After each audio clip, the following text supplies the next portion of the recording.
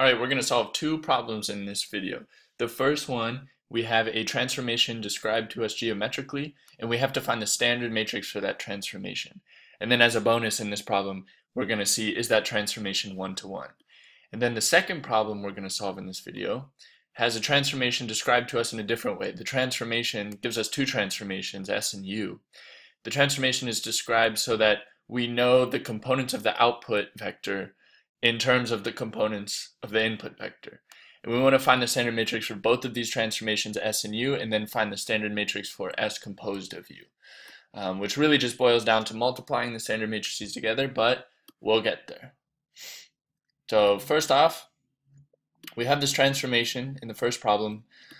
We're calling it T, and it takes input vectors in R2, transforms them into output vectors also in R2. And what it does is it reflects your input vectors over the line y equals 0, the x-axis, and then it rotates them 45 degrees counterclockwise, and whatever you get, that's your output. And so in order to find the standard matrix for any transformation, the process is the same. You take what's called the identity matrix, which is just a matrix, it's a square matrix with ones along the diagonal, the main diagonal, and zeros everywhere else.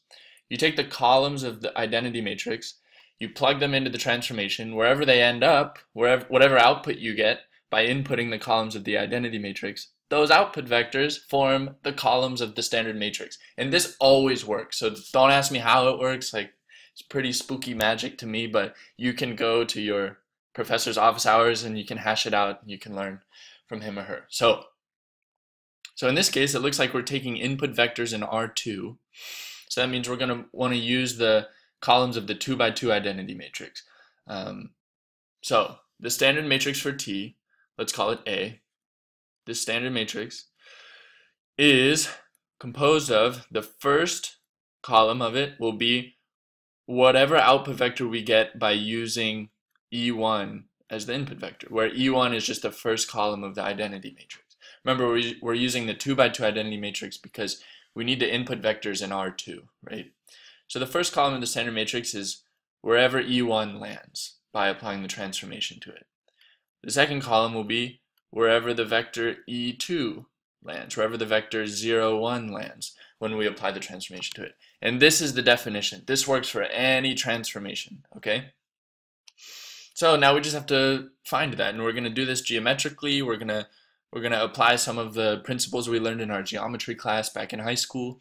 So let's see, what is the transformation, what's the output that we get when we input E1, the vector 1, 0?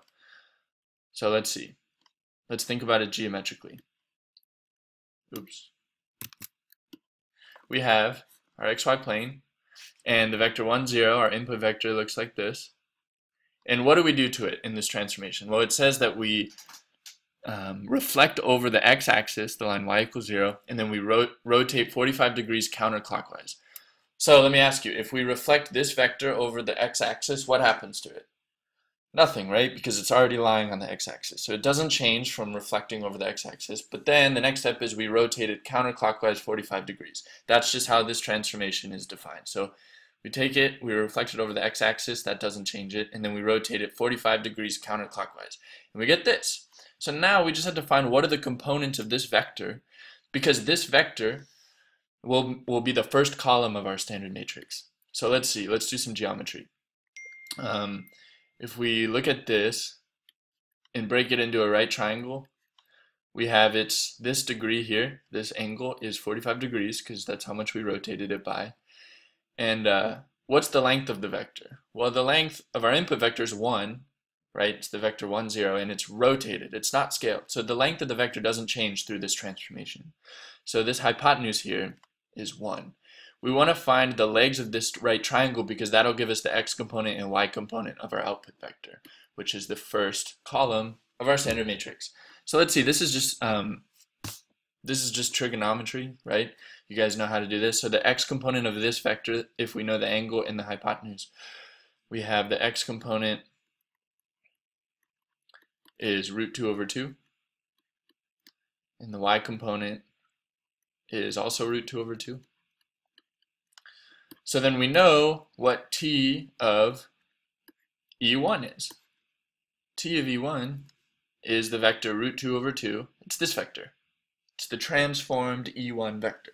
So A is root 2 over 2, root 2 over 2. That's our first column. Now our second column of A is going to be whatever happens to, is going to be the output vector when we input E2. So now we got to do this process again. So we have our XY plane, and we input E2, right? E2 is the second column of the 2 by 2 identity matrix. And so it's just the vector 0, 1, and now we apply the transformation to it. So first step is it's reflected over the x-axis, so that would go down to here to the vector 0, negative 1, and then it's rotated 45 degrees counterclockwise, so then it goes to here. And now here's our output vector right here, and we got to find the components of it. So we can use this triangle geometry approach again. So here's the vector. It still has length 1. It was never scaled through the process of the transformation. We got to find the legs of this right triangle because that'll be our x and y component of this vector. So again, this is 45 degrees. So it was rotated 45 degrees, so you could say that this angle is 45 degrees, and equivalently its complement, this angle, is 45 degrees. And we know the hypotenuse, so we can find the x component is going to be root 2 over 2, and its y component is going to be negative root 2 over 2. So don't make that mistake. So now this vector is pointing bottom to the bottom right, and so its y component's negative. So the length of this side is root 2 over 2, but the component, the y component of this vector is negative root 2 over 2. So we've just found that t of 0, 1, when we plug in E2, second column of the identity matrix, into the transformation, our output vector is root 2 over 2, right? The x component of this vector is root 2 over 2, and the y component is negative root 2 over 2.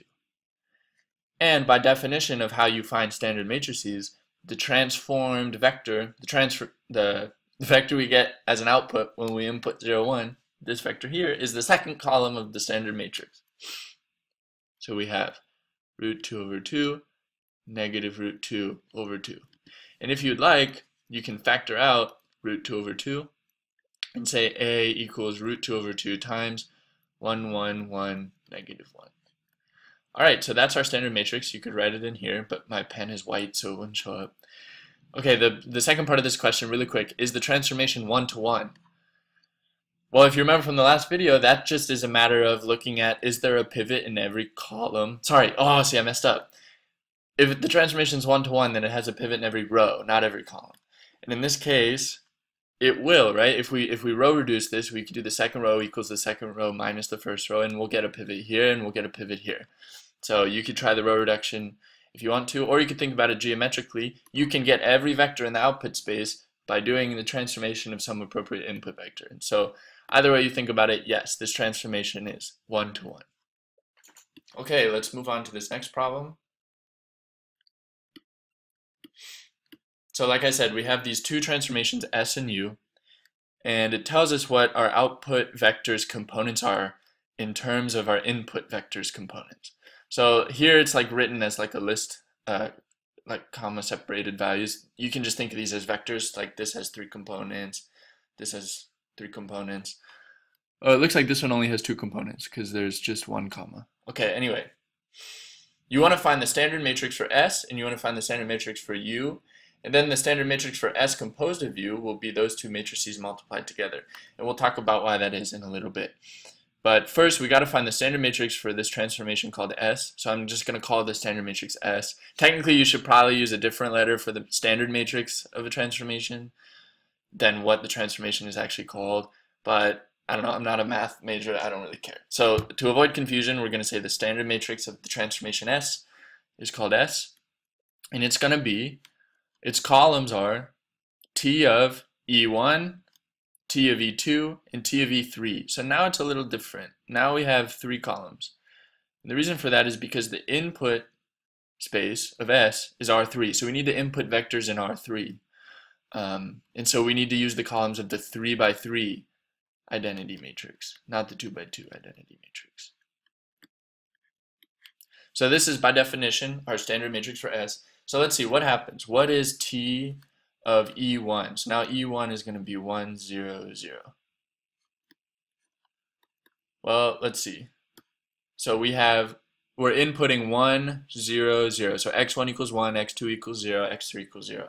So our output is going to be 1 minus 0 plus 2 times 0. So the first component of our output is 1. And then our second component is x3. And if we're inputting 1, 0, 0, x3 is 0. So we do that for t of e1. And we can find t of e2 and t of e3 in the same way. So now we're inputting for t of e2, we're inputting 0, 1, 0. And what does that get us? Well, now we have x1 and x3 are 0, but x2 equals 1. So our output vector is 0 minus 1 plus 0, 2 times 0. So we get minus 1 as our first component.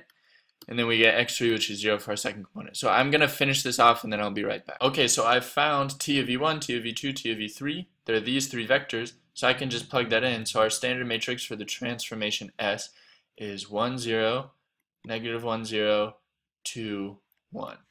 Okay, I'm going to do the same exact process for our transformation U, and I'm going to find the standard matrix for U. So I'll be back in just a second. Okay, really quick, our transformation U takes input vectors in R2, so we need to use the columns of the 2 by 2 identity matrix in this case.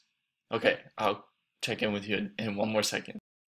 Okay, so by going through the same exact process as always, I found the standard matrix U for the transformation U. And we also have our standard matrix S for the transformation S. So now we want to find S composed of U. The transformation S composed of U, what is its standard matrix? So I'm just going to call its standard matrix A, okay? What does it mean, S composed of U? So back in calculus, you guys would have like a function f of x and a function g of x, and then you would say, what is f composed of g? It would be something like f of g of x. So see how f is composed of g? So it's a similar thing. So we have our standard matrix U, which means the transformation U is defined to be U times an input vector x. And now we want to do S composed of U. So we want to do the transformation of S to whatever we get as our output to U, of U. So we do S times U times X. So this is our transformation U, and then we want to do S to whatever we get as an output of that. And so this S times U, you could rewrite this as SUX, these two matrices, and this is just another matrix. And so I could call that A, and A would be our standard matrix of S composed of U. So A is equal to S times U. So now we just do matrix multiplication. So A equals S times U. So we have 1, negative 1, 2, 0, 0, 1 times our matrix U, which is 1, 3, 1, 1, negative 1, 0. So let's make sure this matrix multiplication is defined. We have a 2 by 3 matrix times a 3 by 2 matrix. Perfect. And so that means the inner dimension, so since the inner dimensions of these, the 3 and the 3 are the same, that means the matrix multiplication will be defined. Then the outer dimensions, this 2 and this 2, gives the dimension of the product matrix. So we're going to have as an output, or as a product, we're going to have a 2 by 2 matrix. And I'm just going to do this matrix multiplication for you. I have it written down. You get 0, 2, 1, 0. There you go. This matrix, 0, 2, 1, 0, is the standard matrix of S composed of U. Okay, hopefully that makes sense. The main idea in this video is that if you want to find the standard matrix of any transformation, you take the columns of the identity matrix, plug it into the transformation. Whatever you get as an output, those make up the columns of the standard matrix. And it's like this every single time. It works every single time. So hopefully this helps, and I will see you in the last video of this transformation mini-series talking about how to determine when a transformation is linear.